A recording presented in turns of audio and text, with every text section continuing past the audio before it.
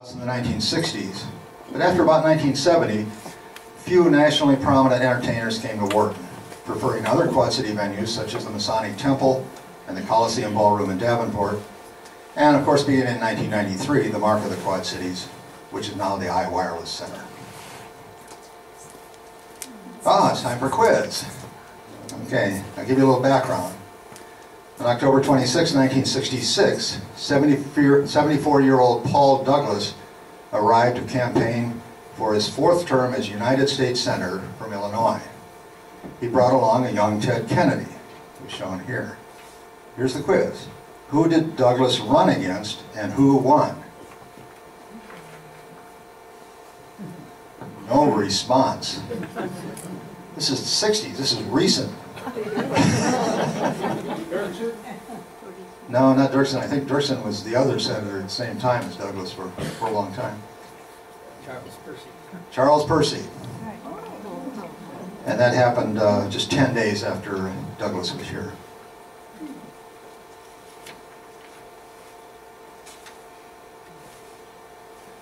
On a chilly October evening in 1968, Richard Nixon, the former vice president at the time, was greeted at the Quad City Airport by 4,500 cheering fans. Then the next afternoon, 6,500 packed the field house to hear and see the future president. Some 4,000 others were turned away.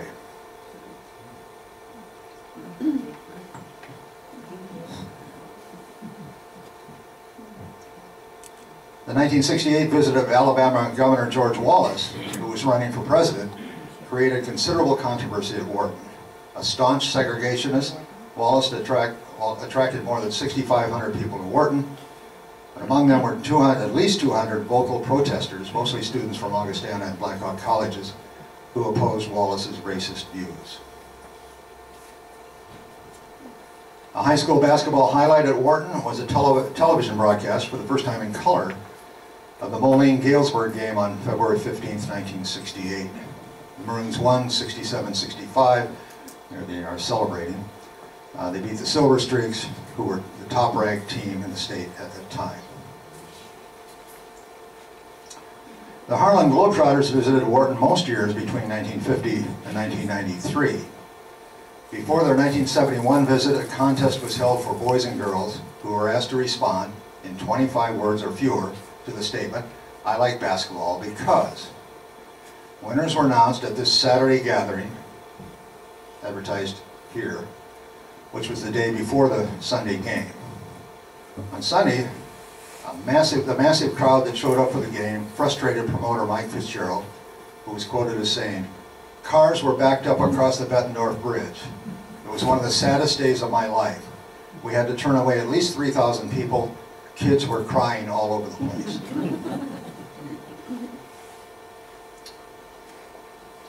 Over the years, many student activities have been held at Wharton. On the left is a 1971 festival at which high school students would sign up for organizations and activities. On the right, the arena is being decorated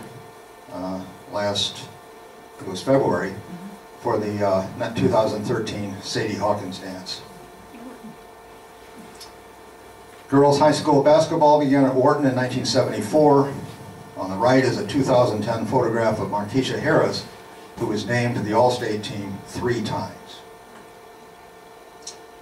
The attractiveness of Wharton's interior is enhanced by the banners that are hung from the rafters. These banners commemorate the 10 times the Moline girls have gone to the Sweet 16 level in the state tournament.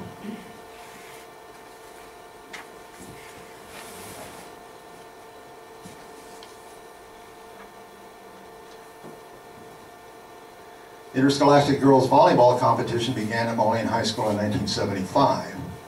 The team began playing home matches at Wharton in 1997. The Quad City Thunder played at Wharton in Minor League Continental Basketball Association from 1987 to 1993. Their home attendance averaged of over 4,000 per game at the Fieldhouse. In 1993, they moved to the Mark. In the late 90s, attendance steadily declined, and then the team and the entire league folded in 2000. Ann Potter DeLong, pictured here in 1989 at the Fieldhouse, owned the Thunder from 1987 to 1996. She was named CBA Executive of the Year in 1988-89. The Fieldhouse was the only CBA arena where beer was not sold. It was also older and smaller than many of the others. In the Thunder's first season, Rockford Lightning coach Charlie Rosen called the Fieldhouse a phone booth. The next time he was in town, someone brought in a cardboard phone booth and set it up in midcourt before the game. During that and subsequent Rosen appearances, a telephone ring was blasted over the public address system and fans chanted, "Charlie, Charlie, it's for you." 1997, the original raised basketball floor was replaced. Here on the left, volunteers cut the floor into various size pieces. The countertops and the press box, shown on the right, on the arena floor are made from these sections from the old Fieldhouse floor. So are sections of various sizes and shapes that can be found today in homes and businesses of Moline High School fans all over. A large piece of that original floor, which includes the center circle and the block letter M, is hung from the rafters above the east balcony. Surrounding it are banners listing Moline boys basketball All-State honorees. Two Moline boys have received All-State basketball recognition twice. Whitey Verstreet in 1954 and 55, and Travis Wilson in 1997 and 98. Verstreet went on to coach the Maroons from 1979 to 1985. Wilson holds the all-time career scoring record for Moline with 1,654 points. Several children's literature festivals were held at Wharton in the 1990s. The 19th annual in 1998 attracted 500 students and teachers. That year the event was named after David Collins, a Moline teacher and author of children's books who had founded the festival. In the 21st century, Wharton Fieldhouse no longer hosts big-time entertainers, politicians, preachers, or pro wrestlers. The arena is devoted primarily, but not exclusively, to school-related activities. It's still a busy place. The Fieldhouse is used 50 weeks a year, 6 days during most weeks. It is only closed for 2 weeks before school starts in late August. During the school year, Wharton is used for daily practices and competition in boys and girls basketball, volleyball, wrestling, and track. During the summers, volleyball, basketball, and other athletic camps are held there. But the days of the big arena being filled to the rafters on a regular basis for basketball or for other events are gone. Nonetheless, good crowds still show up for some basketball games, such as this Moline Rock Island contest in January 2013. However, one annual event still fills the place, the annual Moline High School graduation ceremonies in May.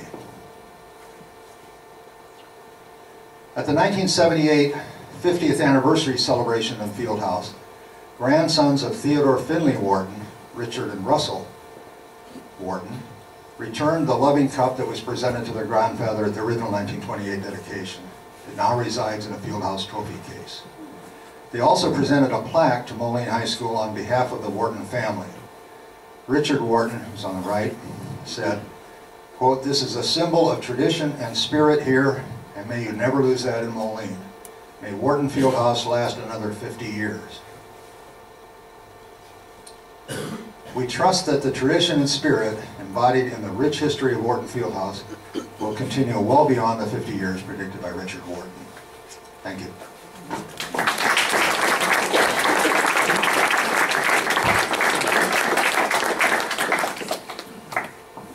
I'd be happy to address any questions or comments. Difficult ones I'll pass on to Diane. Matt? Where was the stage located? Well, stage was at the south end, the open, you know, the balcony is a U-shaped thing. It's that open end where the stage was. And the stage was there sometimes for a year or two. Well, I'm not sure how they did it. They would take it in and out over a long time period. And then beginning about 1962, they put in more or less permanent bleachers there. Although those bleachers could be retracted and a smaller stage could be put in. I want everybody to know that this is only a small portion of what's in that book, and there are some really great stories involving especially Gorgeous George. It was way too long to read, but he even had, people very fashionable at that time was to have Georgie pins that people would have to put in their hair. Yes. You mentioned about Rock Island's Fieldhouse competing with Moline's, but I'll bet Augustana Centennial Hall also took over some of the performances at Yes. Fieldhouse.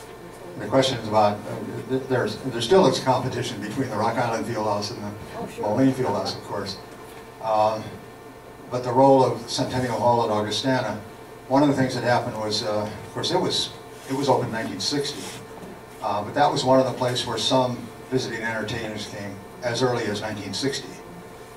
Victor Borger was there in 60 or 61, and some others.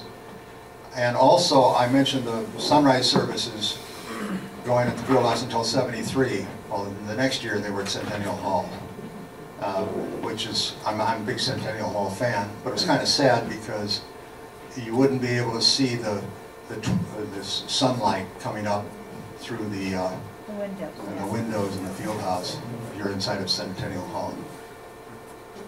Yes? Are you calling me? Mary. Yes.